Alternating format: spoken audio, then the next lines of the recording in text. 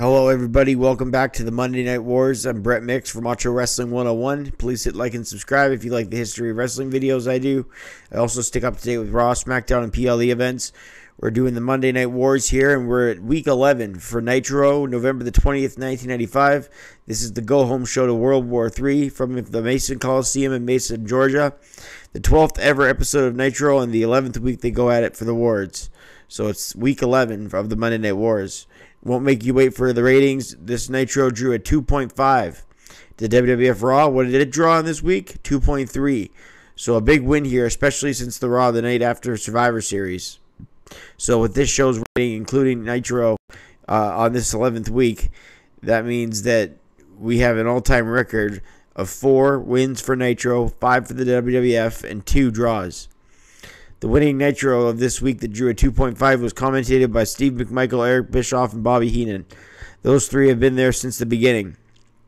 Nitro begins with Bischoff saying, "We got a barn burner tonight, and do they ever." Hulk Hogan and Sting, one-on-one. It's not Hollywood Hogan and the Crow Sting, it's Surfer Sting versus Hulk Hogan, but at least it's Sting and Hogan on Nitro on free cable. First, they start out with Scott Norton against the Shark. The Shark was just an awful gimmick. Scott Norton dominated in the entrance aisle, then back in the ring as the bell goes. Shark with a bear hug. They have some of the most talented wrestlers in the world, and this is what we get. We get the Shark and Scott Norton. Scott Norton pins him at 144 after a power slam. I gave it a 1/4 of a star. Mean Gene then talks with Sullivan and Jimmy Hart. "Stinger, you can't beat Hogan tonight," says Jimmy Hart. Sullivan says Hogan was stupid enough to hand the championship over to Jimmy Hart, back when the Giant was the champion before he got stripped of the title. Macho Man wants the world title. Bischoff brings up a good point about that. Hogan doesn't really have a friend when it comes to World War III, when the title's on the line and everybody is going for it. The Disco Inferno comes to the stage to dance, even though he's not wrestling, and Bischoff saying he just wants to get in some TV time. Next up, it was scheduled to be Eddie Guerrero versus Ric Flair, but Flair comes out in street clothes, and Pillman's with him. Eddie Guerrero gets it on with Flying Brian instead. Pillman, a part of the Horsemen and the Hart Foundation in his career. Imagine if Pillman was in the NWO.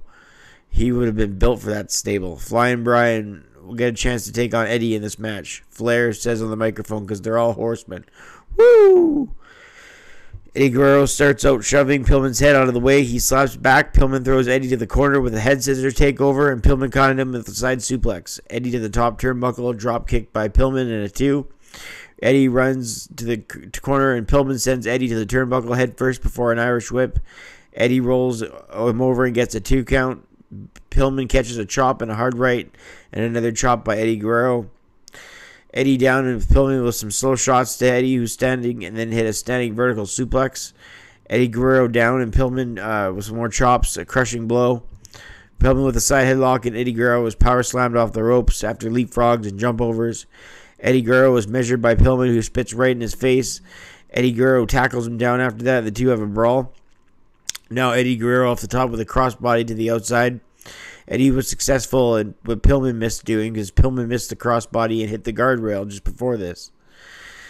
A nice suplex at a full Nelson by Eddie, and he goes to the top for the frog splash, and he pins him at 6:27. So Eddie Guerrero with the frog splash over Flying Brian. I give the match 2 stars and 3/4. It was a good match. They show Savage beating Meng last week, and until the Dungeon of Doom arrived. Savage's left arm is the story now, and how will that arm be seen against the Dungeon of Doom in the World War III? How will Savage wrestle with one arm is the question. Road Warrior Hawk took on Big Bubba next. Big Bubba was formerly known as Big Bubba Rogers, or the Boss, or the Big Boss Man before this. They've shortened his name to just Big Bubba. Big Bubba was slammed to the... he faces Road Warrior Hawk. He's slammed to the canvas by Hawk. Hawk missed a crossbody, and Bubba hits shoulder to his back. Hawk fights his way out of pain momentarily, but then a belly-to-belly suplex by Bubba. A big right hand to Big Bubba. Hawk goes upstairs, missed the clothesline, and then Bubba went to roll up his fist with tape, and he got tripped up by Duggan on the outside. So Hawk wins as Duggan held Bubba down to the mat. Hawk wins at 38 from help with Jim Duggan. I gave it 3/4 of a star.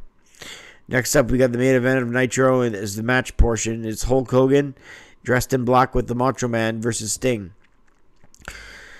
Sting comes to the ring first, dressed in red and yellow paint. Unlike the green and black last week, he's in red and yellow, Hulk Hogan's colors.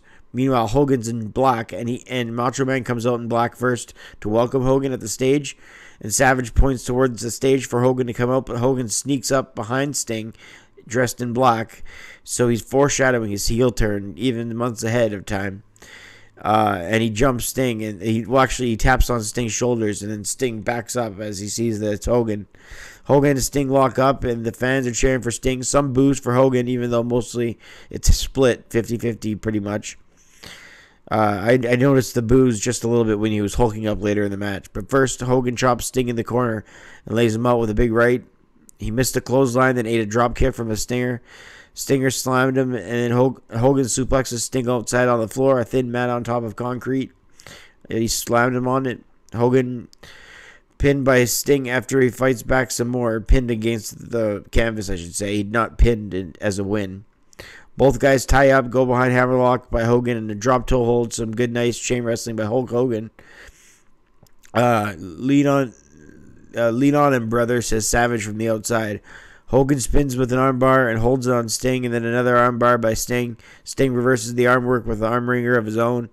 Countered into a full Nelson by Hulk Hogan. And then a side suplex was attempted, but Sting lands on his feet, and the Stinger gives Hogan a side headlock. So they go down where he's wearing him down to the mat. Hogan kicks Sting, squeezing all the life out of him momentarily, but just a 2 count. Hogan with a nice suplex to Sting. Sting working on Hogan's leg, and now the Scorpion Deathlock as Hogan pushes out of it and breaks up, hulking up. Hogan says no as he keeps shaking his head as he hulks up. Sting punches Hogan, but it has no effects, and some of the crowd boo here. Hogan then says "you" to Sting after taking the shots, delivering the rights and a big boot. Now he only needs the leg drop, but he misses Sting. He drops the leg on the canvas instead. At 9:31, Sting then noticed Hogan's hurt. His leg was hurt, so a Scorpion Deathlock. Then Hogan is trying to power out. The Dungeon of Doom attack him while the Scorpion Deathlock. Sorry, I can speak. The Scorpion Deathlock was slapped on Hogan at 9:31 when the Dungeon of Doom attacked both men, making this a no contest. The ring bell rings about 300 times as the Dungeon of Doom attack Hogan, Savage, Sting. Giant grabs Hogan and Sting, but Savage hits him with a chair. He then grabs Macho Man and chokeslams him. Hogan and Sting pick up a chair simultaneously, and then both run over the Giant, taking him over the top rope to the outside. Maybe a preview of what's to come at World War III. I give this match 2 stars and a quarter between Hogan and Sting on Nitro here. Macho Man was injured with the injured arm, but they all want to have a shot at the title. They come back, and Sullivan and Jimmy Hart are talking about how Hogan deserves a beating, and this is the go-home show to World War III, so they preview it with a big brawl to end the show. Bischoff says he doesn't know who is going to go against who and creates doubt, and says that Hulk Hogan doesn't have any friends at World War III. So that's TV ratings for Nitro is a 2.5. They clearly won the night because of Hogan and Sting. To Raw's 2.3. So after 2 straight Raw wins for 2 straight weeks, quality-wise, I give this show a 6 out of 10. The record for Nitro is 4 wins, 5 losses, and 2 draws through 11 weeks. So not bad. Nitro is picking up momentum. Thanks to anybody who's enjoying these. I, again, put them in the Raw archive and Nitro archive on my channel for whenever you want to relive the Monday Night Wars. You don't have to do it at the same time as me. And you can just enjoy the videos while you relive the wars whenever you want on Peacock or wherever you get the WWE Network. WWE Network. Anyways, that's it for this show. Nitro, again, quality rating wise, I'd give it about a 6 out of 10. I bounced back and forth between 7.5, 7, and then 6, and I'm going to land on 6 out of 10. Since that's the last thing I do, I thought I'd talk about that before the 10-minute mark, because I always keep these reviews under 10 minutes, for the Monday Night Wars anyway. So that's that. We'll see you on the next Nitro. This was week 11. Nitro won 2.5 to 2.3 over the WWF, and it gets a 6 out of 10 quality rating wise. We'll see you on the next one. I'm Brett Mix, and I'm out.